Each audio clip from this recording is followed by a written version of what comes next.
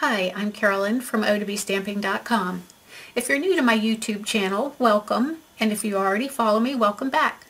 Today I want to share this card with you, this Christmas card, using the Wonderland Embossing Folder, and I absolutely love the way that this turned out. I've never tried this technique before, so I learned something so that I could come and share it with you. So let me show you how I made this card. Okay, now I'm going to use the Wonderland Textured Embossing Folder. Hopefully you can see the trees on that. And I'm going to use the Sizzix side, where it says Sizzix right here, face down on my worksheet. And so it's actually upside down. That's how I'm going to do it. I'm going to use Lost Lagoon ink and my sponge, and I'm just going to ink up the bottom section of my folder. Now you can use a brayer for this as well if you'd like. I just find using two colors, I liked doing it with the sponge. Okay, I think that's good. You don't have to worry too much about this section down here because your sentiment is going to go at the bottom. So it's going to be sort of in this area, but you definitely want this section to be inked up pretty well. Okay, I'm going to do just a little bit more on the edges here. Okay. Then I'm going to switch to Night of Navy.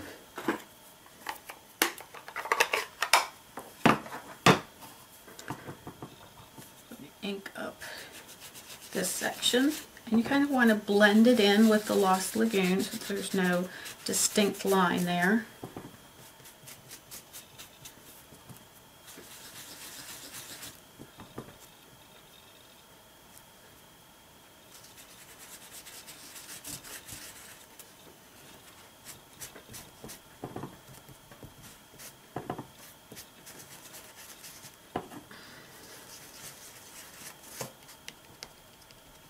Okay, then I'm going to take my early espresso ink and this stamp from the Happy Scene stamp set, ink that up, and I'm going to stamp that right on the embossing folder. I think I'm going to come over this direction. I'm going to put one here as well.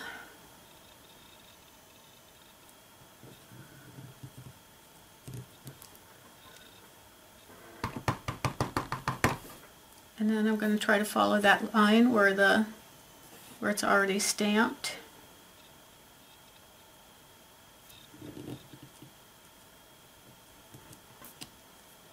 And I think that's going to be about as wide as I need it. Yes. Okay. Then I'm going to bring in my Very Vanilla cardstock that measures 5 by 3 3/4. And I'm going to put it towards the crease, but not all the way to the crease. Actually, not even all the way to the end of the tree trunks.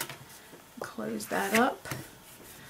And then I'm going to put it in between my acrylic cutting pads. I'm going to run that through the Big Shot. I'll be right back.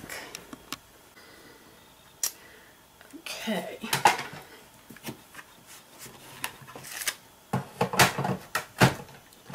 I'm going to flip this over so I can see.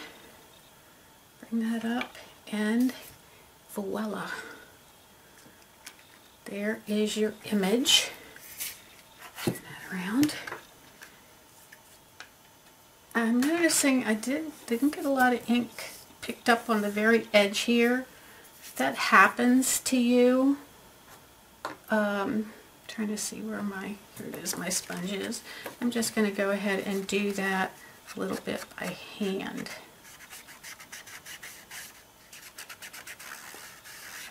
There we go. That's better. Okay. Now to sort of bring out the trees a little bit more,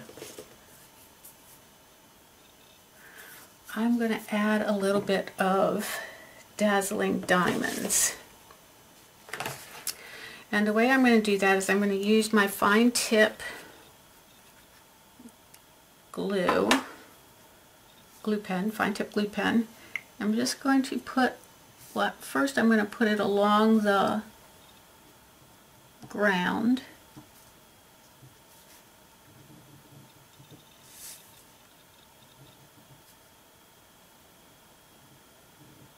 And then just a little bit dotted here and there on the tree.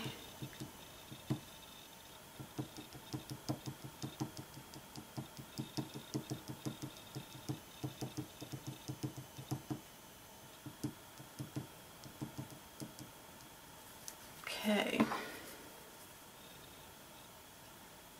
I like this fine tip glue pen, but putting the cap back on can sometimes be challenging, I'm just going to tell you.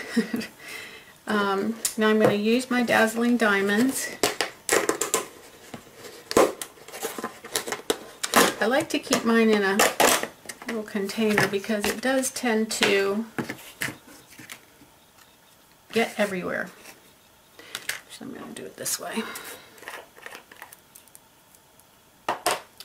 Then I'm just going to sprinkle a little bit right on the card, right over the trees, and brush that off. You can see the glitter. Now it's a little heavy at the moment. I can brush that off with a little paintbrush.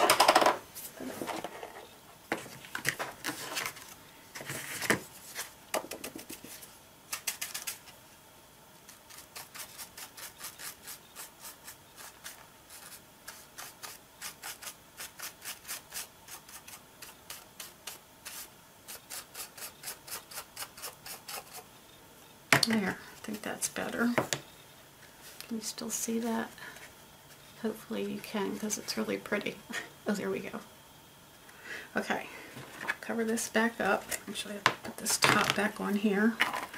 Otherwise, I really will have a mess the next time I go to use it.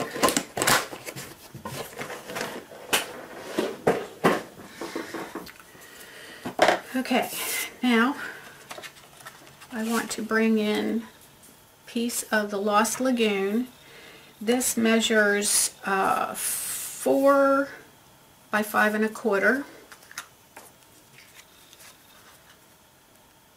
Anytime I have an embossed piece of cardstock, I kind of like to use my Tombow adhesive, multi-purpose adhesive, because of the texture of the paper. I just think this does a better job than the snail adhesive. And I'll put that on here.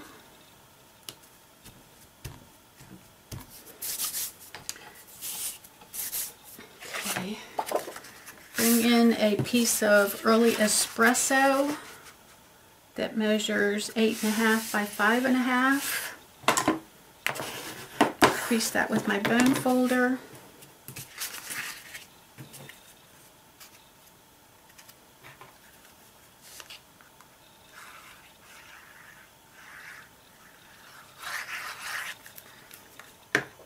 You don't need a lot of this glue if you use it, because if you do use a lot, it'll make your card real stiff. So just a little bit goes a long way. Alright, and then I want to make my little sentiment. And I'm using the Merry Christmas to You and Yours sentiment that comes out of the 6 sayings. This is a hostess set, so you can get that by either hosting a party, online, book party, your own order.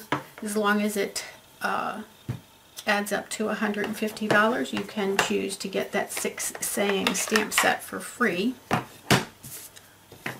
And then I'm just going to ink this up with my early espresso. I'm going to put it to the left so that I have room to make a banner on the right.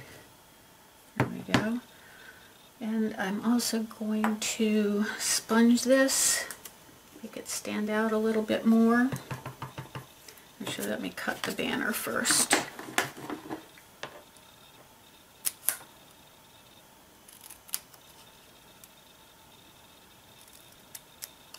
Okay.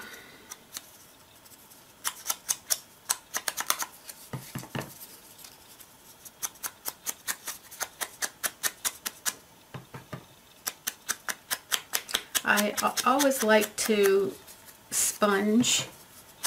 Sometimes I do it heavier than other times. And on this I'm going to do it pretty heavy because I really want it to enhance this, highlight this.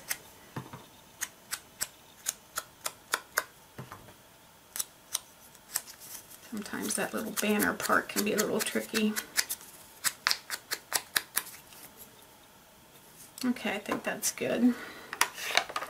And I'm going to add that using some dimensionals.